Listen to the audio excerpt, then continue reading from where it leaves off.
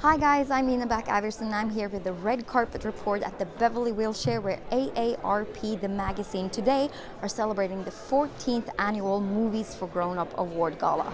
How are you tonight, first of all? I have to ask you. I'm kind of great. Life's good. It's a good season to be an actor. It's all celebrating everything that's brilliant about our business, and I'm over 50, so I'm in the right place. What was your favorite movie of 2014? Well, there's a lot of them. I want to tell you, yikes. I'll tell you, my best foreign film was Wild Tales. If you get a chance to see that, it is spectacular. It's from Argentina and Spain. I've seen it 3 times. I just freaking loved it. As far as American films, I love Sniper, and I absolutely loved Whiplash. As far as the English films, I have to go with like the 2 top ones. I mean, The Theory of Everything was genius, just genius. And so was the what was it? The Numbers Game. What was it called? The one with Cumberbatch. What's the name? It's just slipped my mind. That's another senior moment. I'm having a senior moment here. This is what we're here for. Anyway, yeah, it was a brilliant movie. Also, true story. What? Are you thinking about The Imitation Game? That's it. The Imitation Game. There it is. And, thank you. I mean, we are from Norway, so the movie is directed by a Norwegian man, and he's nominated. Brilliant, and what has he done before? Because he's just that movie was amazing. He did Headhunters in Norway, which was a huge film. But this is his first big breakthrough in America. Do you think he did a good job? I think he did a brilliant job, and please hire me for your next one. I'm available. And it is award season, so I have to ask you, what is your favorite part about these red carpets and the galas and everything? Wow, the favorite part is when it's finally over. I put these guys go through it, man. They go through it for weeks, and it's a lot of stress. So when it's over, it's a big sigh of relief. Okay, I won or I lost, but at the same time, they're all winners. Once you're nominated, I mean, it's one of the greatest things that you can imagine. Are they all playing the same part? No. So how can you really judge who's better?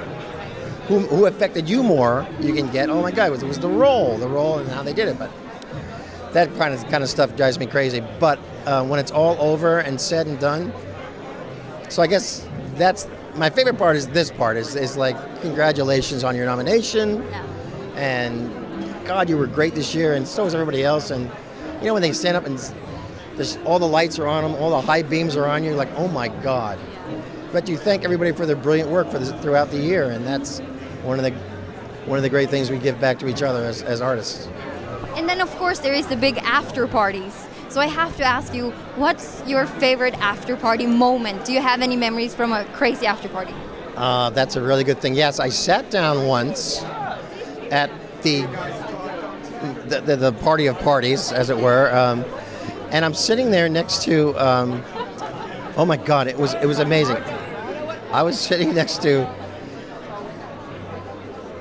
If I can remember who sat next to us, it was amazing. But anyway, they all came to see her. I was like Stella Adler or something. This was years ago. But everybody came to pay homage. No, I know who it was now. Scratch that. Roll it back. I was sitting with Ellen Burstyn, who was nominated for Requiem for a Dream, which I was in, the Darren Aronofsky film. And it was amazing. So I make sure, you know, she got a table. And when we had a table, everybody that came by was like, "You've done it again, Ellen." Unbelievable. It was like her 19th, well, no, maybe her 9th nomination.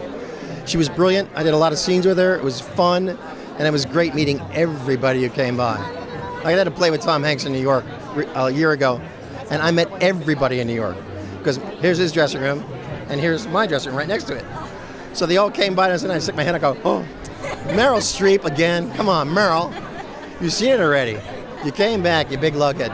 So it was great. I mean, pictures with Bruce Springsteen and Sting, and I mean, it was crazy fun. A lot of crazy nights. Yeah, good nights. Yeah, it's fun.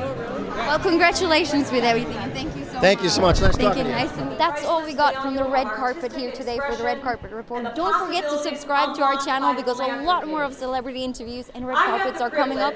Share the video and also leave us a comment, because we want to know what's your favorite movie from 2014. And do you have any Oscar favorites? So leave a comment, share the video, and don't forget to subscribe.